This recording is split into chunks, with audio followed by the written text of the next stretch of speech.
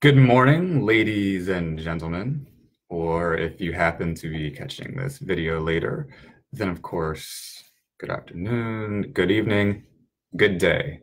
I'm always tweaking the ideal social media video greeting. So I do hope you will be so kind to forgive me as I work on that process. Today, there are some things I want to talk about. On my agenda, I want to talk about the ongoing debate between capitalism and socialism. Even more specifically, I want to talk about democratic socialism versus social democracy. Also, I want to talk a little bit more about former Vice President Joe Biden. There was an interesting article about him in the New York Times that I read this morning that has got me thinking. And finally, I want to take a look at a few of the other 2020 candidates. I want to share with you what stands out to me about some of them thus far in this process of debate and examination and contemplation and deliberation as to what our policy priorities need to be moving forward and how our leadership should be advancing as well in the United States. However, I want to begin today with a moment of comment on the awful events to transpire yesterday in Southern California, in Poway, California, at the Shabbat of Poway Synagogue. There was obviously, if you may have heard, it's been on the news all over. There was, of course, an unfortunate, there was a shooting, yet another one, and there was a life lost. That was Lori Kay. Lori Kay is her name. She was 60 years old, and she passed away having shielded her rabbi during the shooting. And I do think it's important that we take a moment to think about this, to reflect on this, to grieve, and to recognize this. One thing I wish I'd done more of in the past is really pause more and meditate more on the violence, these shootings that are plaguing this country, that we are yet to deal with politically, legislatively.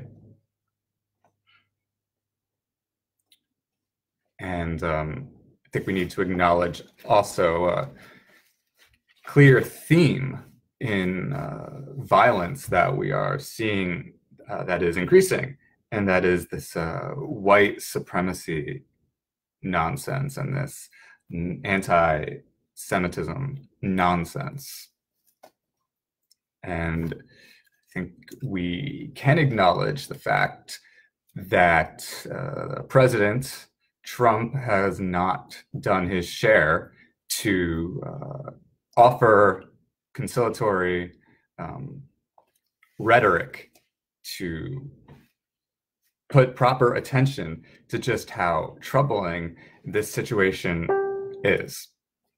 And so I do really want to say that there is very blatant white supremacy in this country today, and we're just not addressing this properly. And we obviously see this across the world in white nations. You may know the suspect, John Earnest, a mere 19 years old, by the way. He did cite the Tree of Life synagogue shooting 6 months ago, and the mosque shootings in New Zealand, and the white supremacy and anti-Semitism with respect to that. He cited these as inspirations. I think we really need to pause for several reasons here. First of all, 19 years old. First of all, how does a 19-year-old person today get their hands on a gun? I mean, you can't legally consume alcohol in the United States, and yet outside of serving in the military, were willing to put a gun in your hands. This to me is extraordinarily troubling. Now, I don't know just yet if the proper policy moving forward is going to be that we actually increase the age in which people can buy guns from 18 to 21. However, I have to say, as long as we're going to have a conversation about saying people shouldn't be smoking until they're 19 in some states, like here in New Jersey, people shouldn't be drinking until they're 21, then clearly they should not have guns in their hands at 19, and certainly not so easily. So we really must have a conversation about how to prevent guns from falling in the hands of the wrong people. Now, I understand critics are going to say that it's going to happen anyway, but practice across the world seems to contradict that information. Certainly, there's a conversation to be had about that and a deeper examination of the evidence. I'm definitely happy to take a look at that with you in the future. But I just did want to acknowledge the fact that aside from all of the other issues going on today, there are just too many shootings and there is too much white supremacy. And also, I think that we need to have a conversation about the mental health element of this too. You have to ask yourself, what in the world compels a 19-year-old to become so filled with hate that this individual feels motivated to go and shoot innocent human beings simply because of a religion they identify with or because of the color of their skin? I mean, this is just unacceptable. I mean, you obviously, as I understand it, can't be in any kind of healthy, even remotely rational state of mind to perpetrate this kind of violence. And the fact is, we're seeing this form of mental illness persist in this country. And I believe that you have even further evidence that it doesn't always manifest itself, say, in shootings, but it manifests itself with the abuse of opioids, right? It manifests itself in heroin. It manifests itself in alcoholism. It manifests itself in marijuana addiction. It manifests itself in serious, crazy anxiety. It manifests itself in poverty. We have serious mental illness issues, I believe, that are troubling this country. And I believe that we must have a deeper, more probing, more assertive conversation on this. And I also believe, attached to this situation, we want to have a conversation about a public health care option for anyone who cannot presently afford health care. It is utterly unreasonable to allow our nation's population, people in our population, in our communities, to persist with mental illness to the point that they are moved to shoot others and kill others.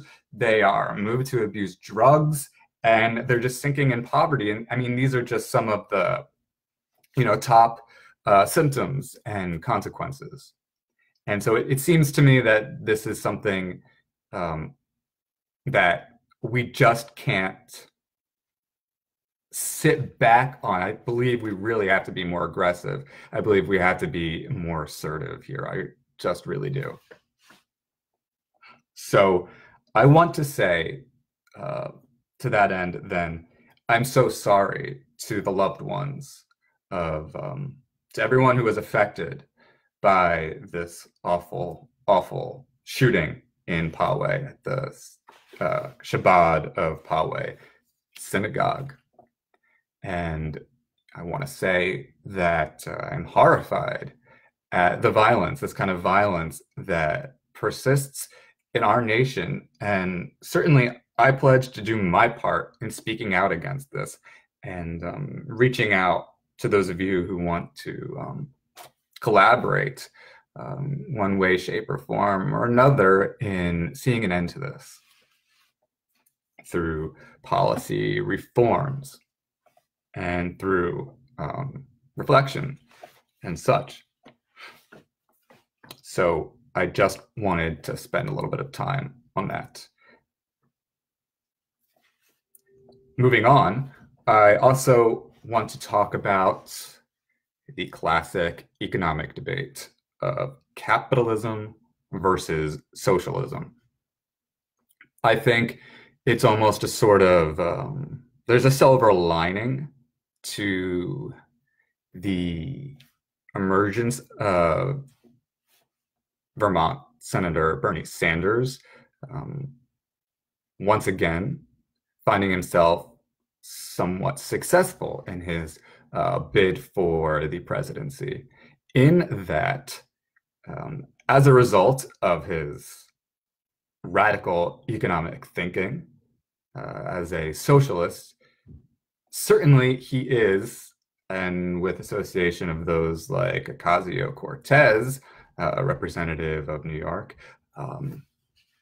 bringing up an important conversation whereby Democrats have to take the responsibility to be a lot clearer and more succinct in explaining and identifying exactly what it is they actually believe philosophically and how that translates into policies.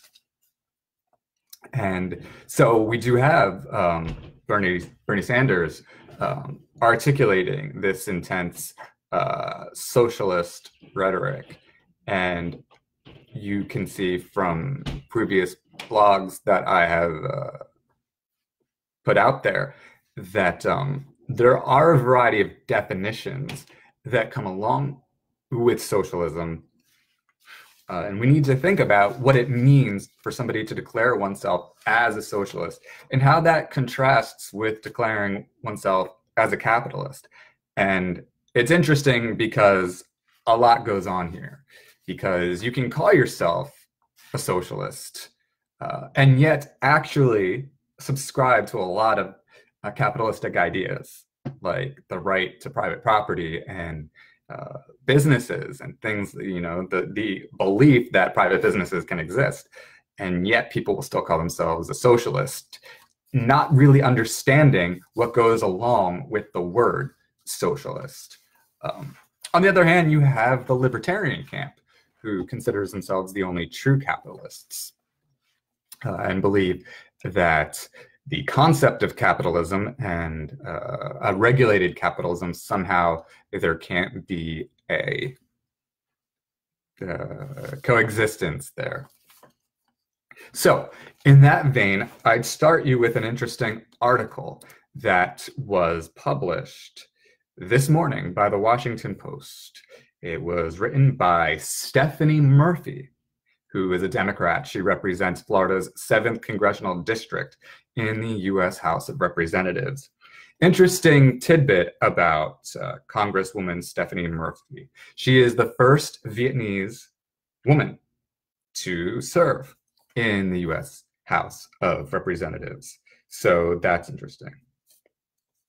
And so she has an interesting article. It's called, "I'm a Proud Democrat. I'm also a Proud Capitalist." And so I want to just, there are a few lines, there's more than two, but there are a few lines I underlined here. A few things she said I underlined, which struck me as meaningful and helpful as we have this conversation about the debate on capitalism versus socialism. So here's what she says. With respect to the term socialism, she says, this term carries historical baggage that can evoke painful feelings in Americans whose families experienced communism or socialism in its darkest form. I think that's actually well worth repeating. So I'm going to one more time because I really want that to resonate. I really want that to get the time it deserves to sink in. It's an important thing here. Here's what Congresswoman Murphy says. Socialism carries historical baggage that can evoke painful feelings in Americans whose families experienced communism or socialism in its darkest form. Right? So where have we seen some of the worst examples of practice of communism? Obviously, China and the Soviet Union are two, I think, of the most prominent examples. And I think the point here is that it's true that you could be someone like Bernie Sanders or Ocasio-Cortez and refer to yourself as a socialist without meaning to say that you believe in the confiscation and abolition of all private property and state management of all resources and a kind of totalitarian management of a country and such. However, I think we have to really pay attention to what it means to call yourself a socialist. And as Congresswoman Murphy says, it's somewhat irresponsible to parade in my opinion, it's intellectually irresponsible to parade oneself about saying, I'm a socialist, socialism, without appreciating the fact that indeed, so many things under socialist principles, so-called socialist principles, have done serious damage just in the last century or so. Now, you put it on the flip side, what does it mean to be a capitalist? And obviously, there is a sense of purebred capitalism, just as there's a sense of purebred socialism, right? On the other hand, one of the darkest, the most awful consequences of capitalism, things done in the name of capitalism, that remind us why we have to have such I believe, a more nuanced discussion about these terms. If you were to call yourself a capitalist, what is it that you mean? What was done in the name of capitalism, as I was saying? Well, people came into North America and committed grand theft and genocide against the Native Americans, the American Indians, as some also say, or prefer, the term that some prefer to use. And you had the situation, of course, the tragedy of slavery that was committed. These things done in the name of so-called capitalism, ownership, private ownership. And so I think what we do see is the fact that both notions of pure capitalism and notions of pure socialism, and just labeling yourself a socialist or just labeling yourself a capitalist, it's probably not a good idea, because the clear implication would be that you're either for some kind of pure laissez-faire freedom in which you can hurt others, exploit others, enslave others, expropriate from others, etc. Or, on the socialist end, you really can do the same thing, except instead of calling yourself someone in private enterprise, you do it under the guise of a state. So I think when we have conversations about this, we need to be careful. So that's where I think of this other article. And this is almost a year old now, this article.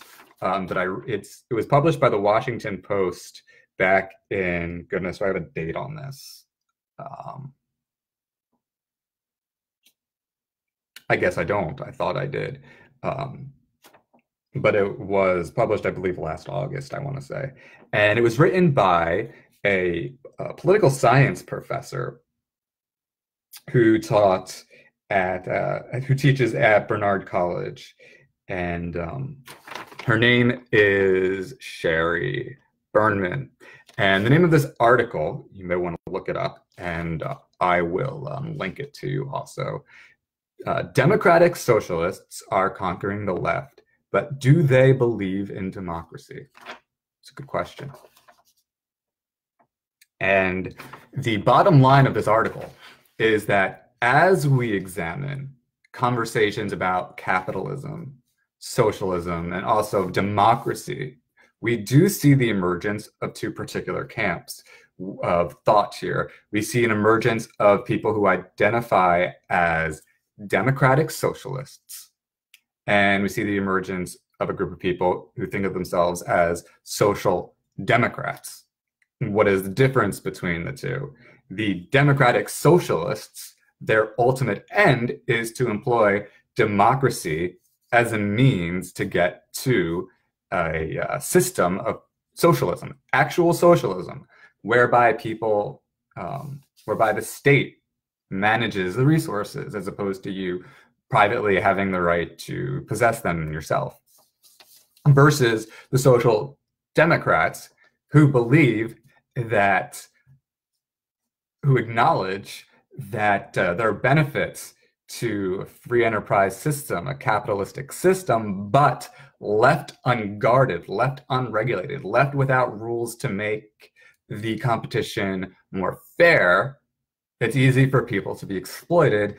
Thus, this capitalistic framework needs to have the proper rules so that everybody can have and enjoy the fruits of opportunity and, basic dignity, basic access to resources.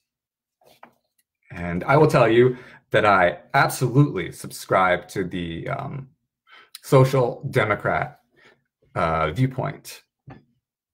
And you can go to publiccomment.blog and peruse and find that, in fact, I've got a more granular explanation of how I arrive at that. But the bottom line to me seems that it really makes no sense to let anyone have complete charge of an economy, whether you put complete charge in a private sector that has no accountability, or you put complete authority in the state with no accountability. I like when the private sector and the public sector can compete against each other, and I like when they can hold each other accountable, and I like the notion that people can, in fact, through playing fairly, acquire their own wealth. There's a great article, in fact, on the Washington Post published last night, and let me get that one up for you. I should have had that with me. I didn't, and I apologize. But it was such a noteworthy article that I want to bring this up. Yeah, it was written by David Von Drell. It's on the opinions page in the Washington Post, and I can show you what this awesome article looks like. It's called "We Shouldn't Idolize Wealth, We Shouldn't Demonize It Either." I definitely encourage you to take a look at this article because, in my opinion, it puts it all really quite well. Right?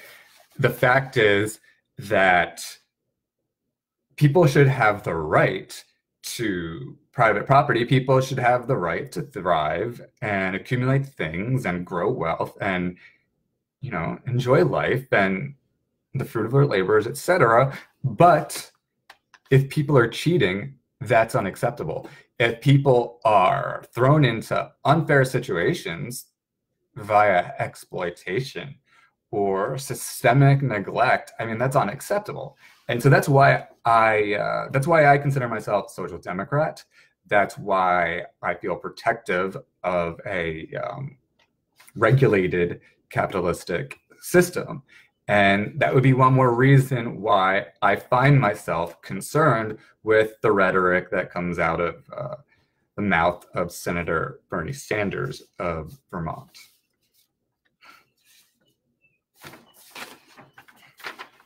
Now I want to move on. By the way, I do encourage you always to leave comments and I will ponder them. You have any particular thoughts or nuanced elaborations that could perhaps elucidate how we further this conversation in the future, I do want to hear from you. So there was a good article that came out in the New York Times this morning that I had the opportunity to read a little bit longer than I expected, but I didn't mind. The headline, Biden and Obama's odd couple relationship aged into family ties, by Peter Baker. You take a look at what it looks like, and you can see also, I do like to do my annotations, of course. But I definitely encourage you to give it a read. Some things stood out to me here that really made me think. One of the things that really got my attention was a comment referenced in this article by former Defense Secretary under Presidents Bush and Obama, Robert M. Gates. So I'm just going to read this line to you from this article. Talks about how Biden was, quote, on the opposite side of many debates with Defense Secretary Robert M. Gates, who in his memoir called the vice president wrong on nearly every major foreign policy and national security issue over the past 4 decades. That's a huge and provocative allegation to make.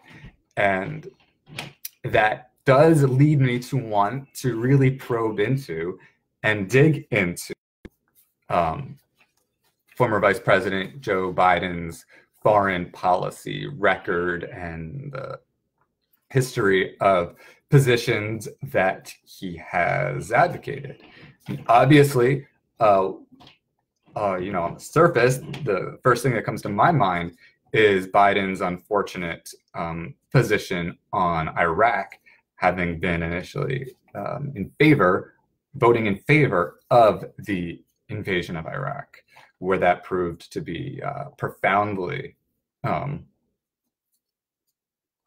problematic for us and led, in fact, to the influx and growth of ISIS in that vacuum which we created after early withdrawal from Iraq. There's another thing here that troubled me about how Biden was characterized that is a sort of red flag for something that's definitely worthy of further investigation as well. In fact, I found this strange. So it has to do with, it's a reference to Biden's book, Promise Me Dad, the memoir that he wrote. Something I've got to read. Definitely will, and will give you my thoughts on it in the near future as soon as I can. Still trying to digest slowly the Mueller report, so you'll forgive me, I hope. But anyway,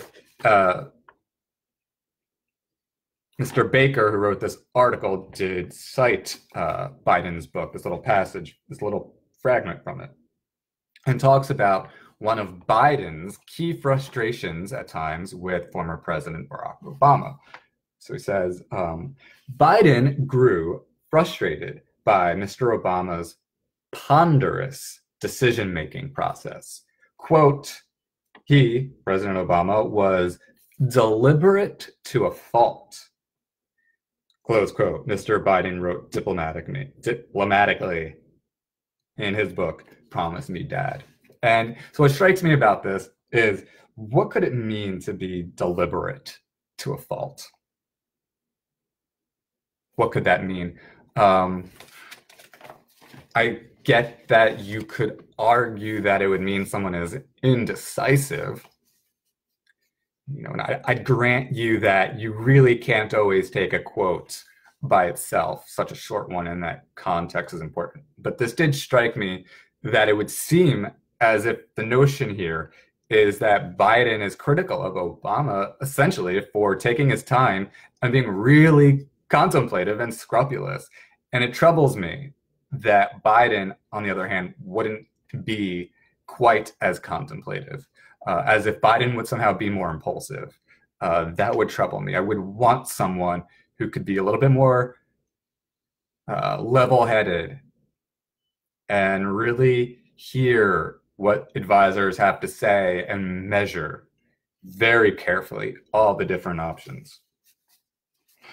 Granted, again, I've got to go out and actually read the memoir and scour the deeper context behind that small little quote. Again, nonetheless,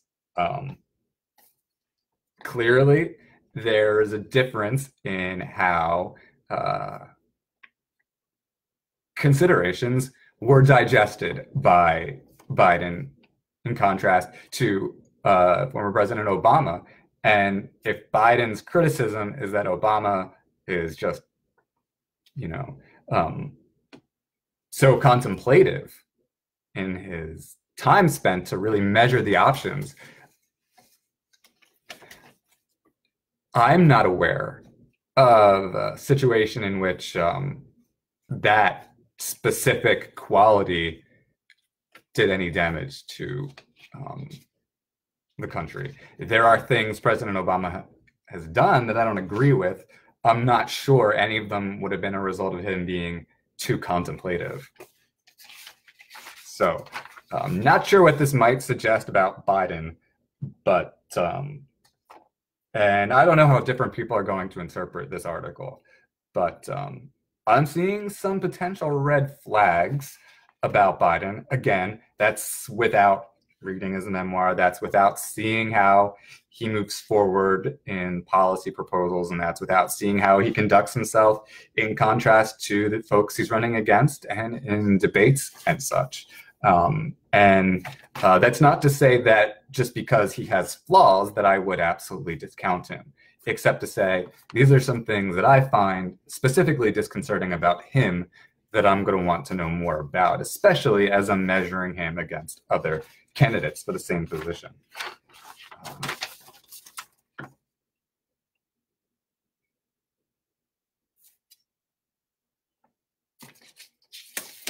I guess one notable thing that stood out to me as I was reading this article about Biden was that while the election of 2012 was going on, Biden essentially beat President Obama to the punch and said that he was in favor of gay marriage, of the legalization of same-sex marriage. And he had done this without any advance to Obama and Obama's advisors, apparently. And this made them feel caught off guard.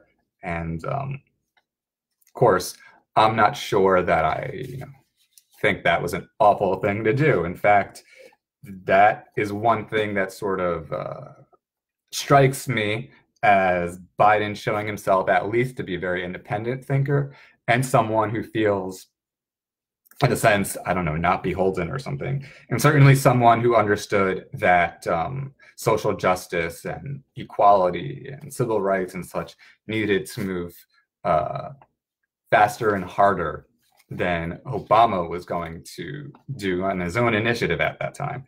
So there is some serious significance, both in the negatives and the positives, as we're taking a deeper look at Vice President Joe Biden.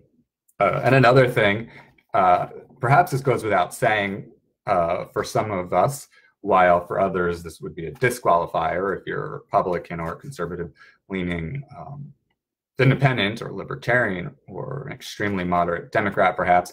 But I mean, the fact of the matter is, I think one of the best things that Biden has going for him is actually not his electability, and that's a conversation I'll move towards a little bit more depth in a second. However, what I do really like about Biden that I consider perhaps extraordinarily necessary, given the context of how President Trump has absolutely destroyed the governance and activity of the executive branch in the last 2 years, is the fact that Former Vice President Biden has experience in the executive branch, and he has experience in the upper echelons of the executive branch, and he has experience one-on-one with the president, and he has experience really contemplating all these serious issues, and he has the benefit of having to be able to reflect after 8 years of experience in the executive branch, plus his decades of experience in Congress. So, you know, on the surface, he definitely has, I believe, a sense of experience that certainly, again, on the surface, but significantly so, gives him a point worth serious advantage as we measure him and contrast him to other candidates. But we're talking about the issue of electability. And that brings me to another interesting article I read. That is an editorial by the Washington Post published yesterday. And the article is called, "Who Would Make the Ideal President?" Here's where we start. Take a peek. It's not a terribly long editorial. It's totally worth reading. So you may want to take a look at it.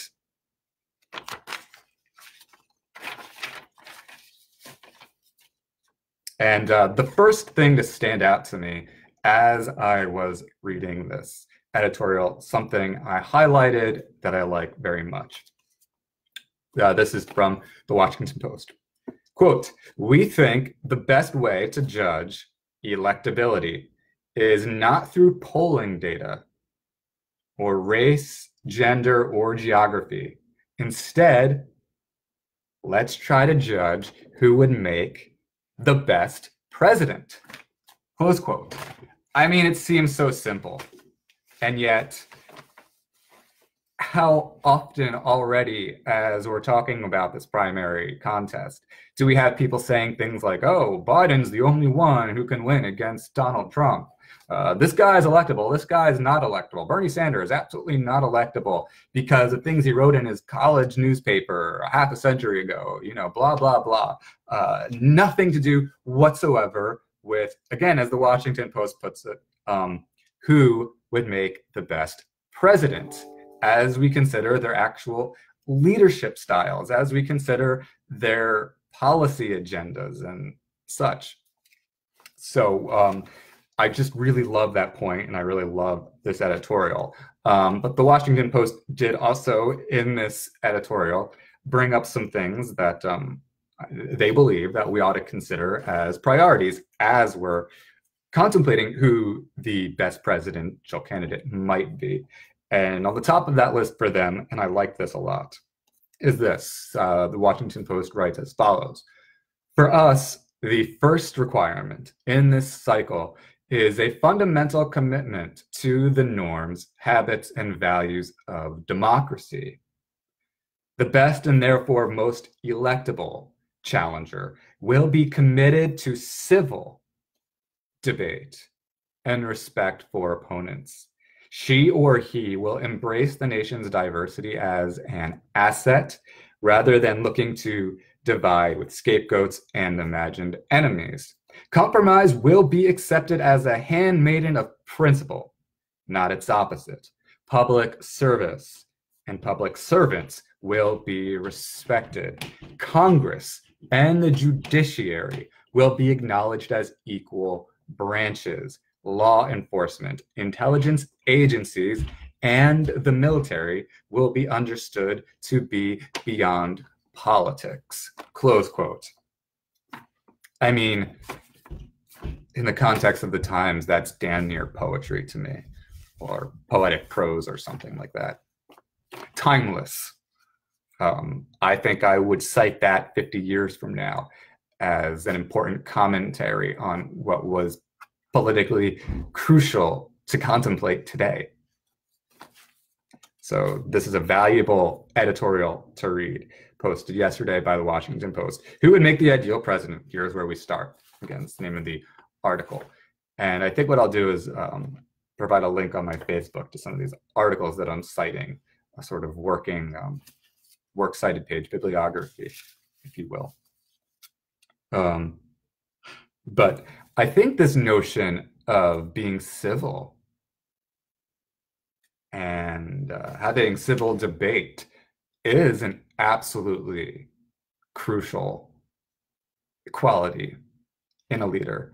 And specifically, as we watch President Trump, I mean, he is the complete opposite, right? And he's destroyed any sense of civility in the executive branch. You know, I'm not saying, obviously there are people I know who are in our executive branch, unrecognized, unnamed, hardworking individuals who don't get the credit they deserve, who are shadowed by deep seeds of corruption and unethical execution of the laws that get overlooked here. But I think the point is that we've seen a presidential administration that has really flipped our sense of, I think, what our democracy means to us upside down. It really has, I think it's caused a lot of the country to pause. The Correspondents' Dinner last night, I don't know if you happened to catch it, but I forget the name of the historian who was speaking. He made an interesting comment that we live in an era where the politicians are considered a joke while the comedians are taken really quite seriously. I think that does put it really quite well, doesn't it? And so we do need a candidate, I believe, who first and foremost does understand that, because it has to do, therefore, with leadership and leadership style and what it means to actually lead. What's being done to build morale and confidence and trust and good feeling and confidence and sense of encouragement and true achievable vision in the interest of Americans. That's what we absolutely need. And that's why, as we really look at, I think, the other contenders in this 2020 primary, we have to ask who's more focused on that as opposed to, I don't know, trying to sell a book or just make a name for themselves, or just frankly isn't as sure of what they were doing as perhaps they thought on the surface. And that brings me to what is next. And that is a conversation about our list of candidates. I just had my list. And where did it go?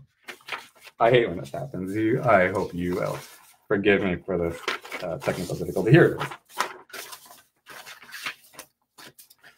But what I did was I did take a look at the most complete list of current Democratic primary contenders. I put a red star next to the names of the candidates that have my attention most at this point in time. Now, I think it's important to say here that none of us, in my opinion, should be hasty.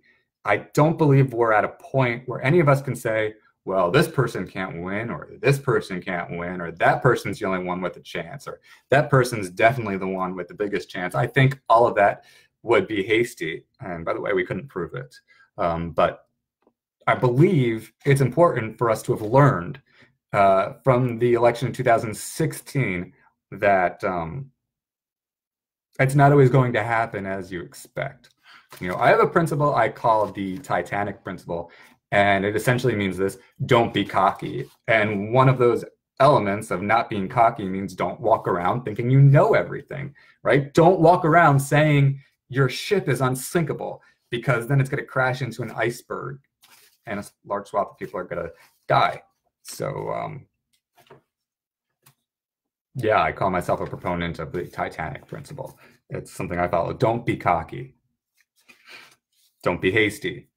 Okay, so here are the candidates that have my attention the most, and I'll tell you why. So we talked about Joe Biden. I haven't discounted Biden yet, though again, it has been brought up, the concerns I have about him at this point. I also have an interest in Julian Castro. I have an interest in Kristen Gillibrand. I have an interest in Amy Klobuchar. I have an interest in Beto O'Rourke. And I have an interest in Elizabeth Warren. So I'm going to go down this list and talk to you about what impresses me about these candidates and some reservations I might have as well. I think we could exclude Biden, though, because we've done a sufficient, I think, bit of conversation about him. I want to talk now about Julian Castro. To begin with, Julian Castro, he's a former U.S. Secretary of Housing and Urban Development. He was mayor of San Antonio. And what impresses me most about him, well, like Biden, I mean, he has experience in the executive branch. So he has meaningful federal government experience, specifically at a time when the administration of federal government has been so perverted by the current president. I do believe that veterans of a time when it was not yet so ruined, the ethos there, it would probably benefit us. So he has that to offer, just looking at his resume alone. I should say also, I like that Mr. Castro is taking very seriously the need to have immigration reform. Obviously, as we've seen, the president and a large swath of nationalists exploit our immigration troubles and use it as a means to really do cruel and awful things, such as ripping infants from their parents, such as absolutely not follow the law and give people due process at the border who are seeking political asylum. Castro could look at this the other way. Castro is very passionate about looking at people who are crossing the border not as these awful federal criminals, but he gave a good conversation about this on NPR in an interview last Friday, how we would treat it more like a violation, that, something was done wrong. That is, you can't really cross the border illegally, but are you to be treated like, someone who committed grand theft? Or, is this something more in the realm of like fining someone or something like that? I do believe, therefore, that Mr. Castro has a sense of leadership in understanding that immigration is a issue of vulnerability. And by the way, Castro's not out there saying, like certain other lawmakers are, that we need to destroy ICE and get rid of that and do away with law enforcement. But he is coming out with actual policy proposals and addressing the fact that we have an immigration system that's definitely not working, again, that's being exploited by the right and the nationalists and the president. So he has my attention with respect to that. Where I would say I'm remaining not in love with Castro at this point is, I'd like to hear him talk about some other things a little bit more vividly. I'm concerned about, I want more conversation from him on healthcare. I want more conversation with him on the Electoral College. I want more conversation with him about accountability from the president. I think these are sort of super priority issues. Next, Kirsten Gillibrand.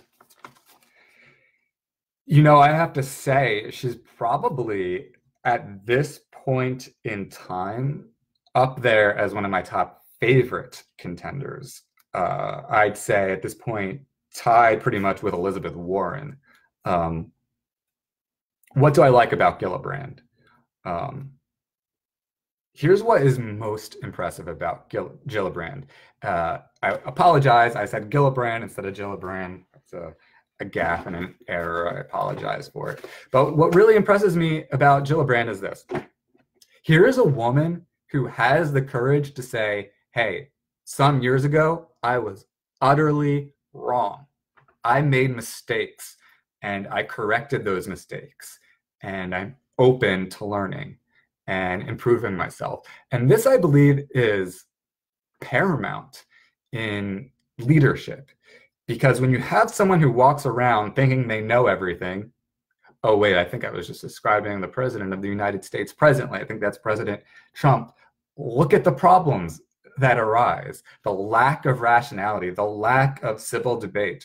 Wasn't it the Washington Post I just cited who said we need someone who can encourage civil debate? I believe Gillibrand presents herself as someone who would probably, there's evidence to suggest that she understands that life is a learning process, not one in which someone walks around with this unimpeachable intuitive insight into all things. So I really like her sense of humility here. It is very impressive. I mean, frankly, she also just has very good energy. She's extraordinarily charismatic. She has a sense of, I think, emotional intelligence and awareness of how, when people question her, she seems very aware of their feelings and sensitivities. So she has my attention. Also, she's not an extremist when it comes to how we're going to deal with healthcare, which is one of my top items on my policy wish list. She's not quite a radical in favor of utterly overhauling the system at present and doing away with private healthcare, but she wants to create a public healthcare option that can compete with private healthcare to create more marketplace accountability. And I think this is probably a good idea, one of the better ideas out there. So I just think that she's presenting herself as remarkably rational and intelligent and broad-ranged in her thinking, in contrast to a lot of the other candidates. So she really does have my attention there. Amy Klobuchar, there really is a lot more I do need to learn about her. I should say one of the things about her, it might sound funny or strange to you. I don't know if you could relate to it, but actually one of the things that impresses me about her is that there's very little about her that really immediately turns me off. I've listened to her speak, and as I think certain people have put statements out describing her as remarkably poised, especially in the Kavanaugh hearings. I think I read that in I want to say New York Times or Washington Post breakdown about the candidates. She was remarkably poised in the Kavanaugh hearings, and she is someone who comes on the public. She presents herself to the public, in my opinion, as someone who is out there to have very constructive, civil conversations, and has my attention for that reason. Next, Beto O'Rourke.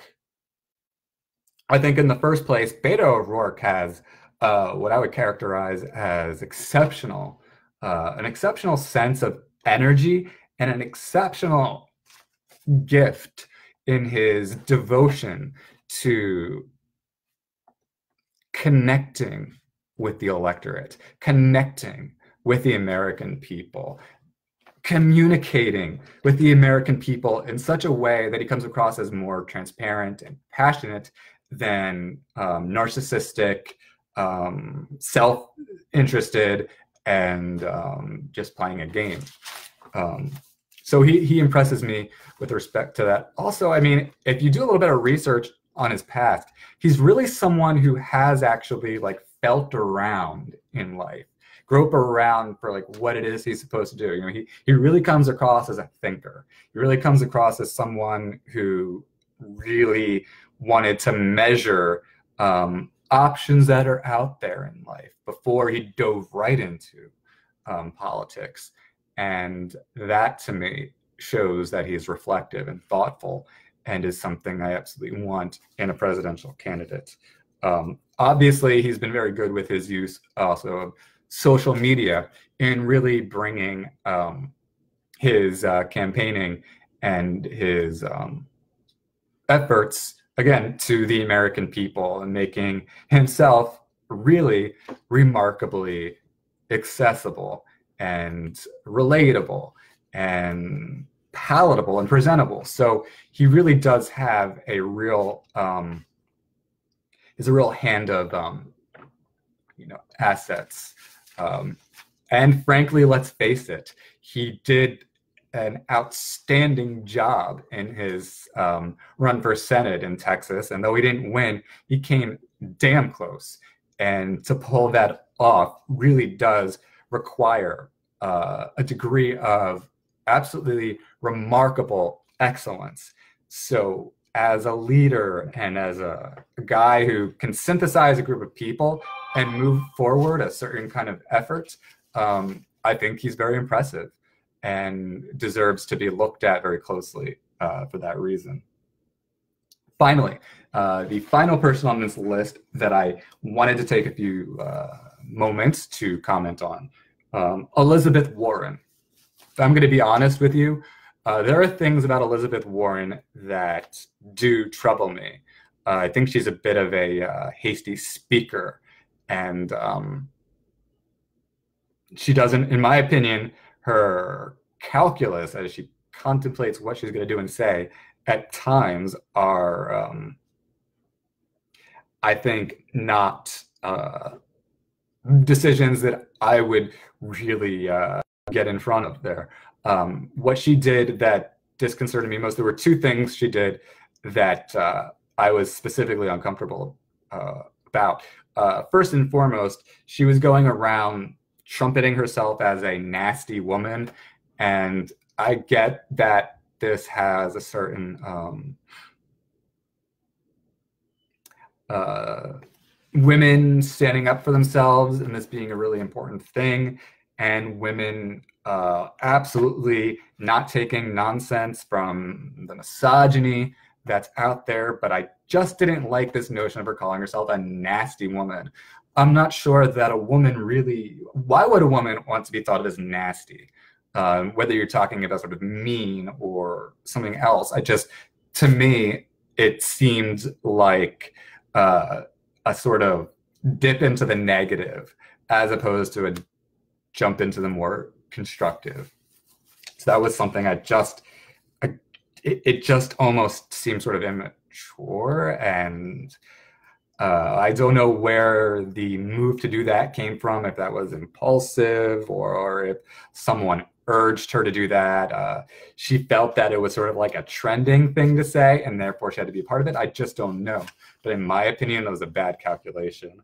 Also, I mean, she wanted to get her ethnicity tested, her DNA tested. She wanted to prove that she had a Native American bloodline. And I think a lot of the American people don't actually have the facts with respect to why this is so disconcerting. I was fortunate to have taken a class on Native American culture and history and really learn a lot about it. And one of the things that's paramount in understanding a lot of thinking among Native American tribes is that they don't tend to view themselves ethnically. They don't tend to view themselves in the context of blood and bloodline, what they call blood quantum. And it's extraordinarily insulting to most Native Americans to say you have enough blood, you have enough Native American ethnicity in your blood, in your DNA, to qualify as a member of this tribe or that tribe.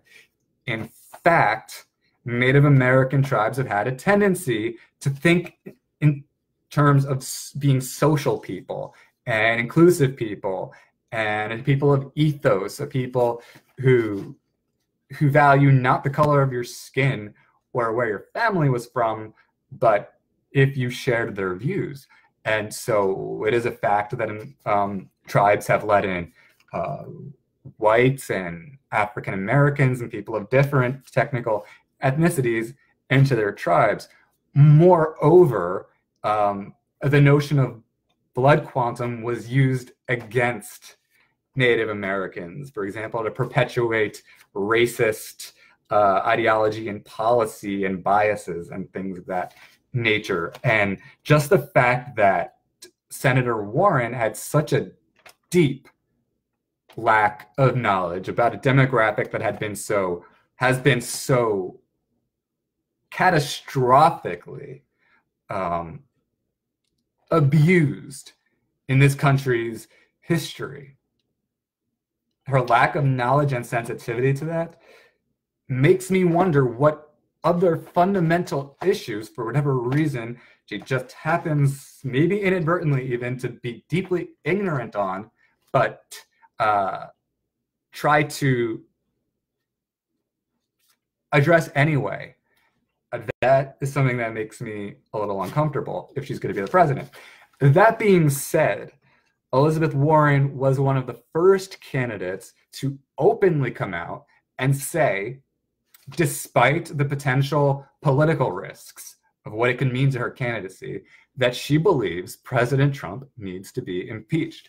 And it was important for her to say this because she made it clear that what's important is that the Congress, to the best of its ability, hold the president accountable for violation of US laws, even if current Department of Justice guidelines suggest that a president can't be indicted or prosecuted, which, by the way, is a bunch of BS.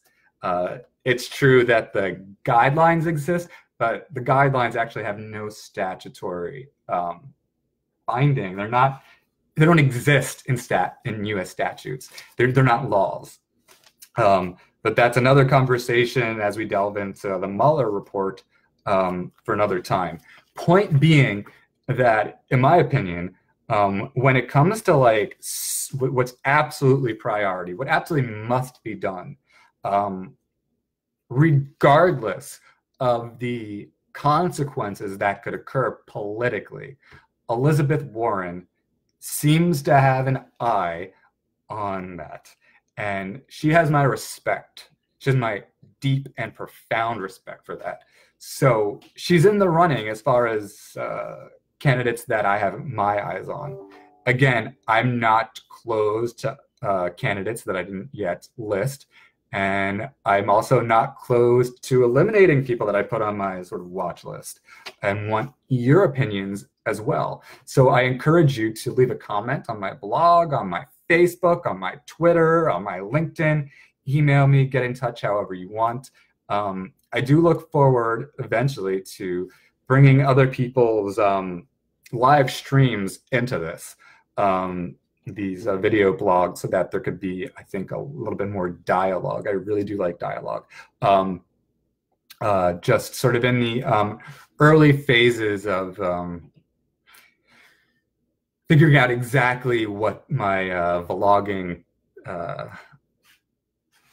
approaches are going to be moving forward. I want to thank you so much for taking the time to listen to or watch what I had to offer today.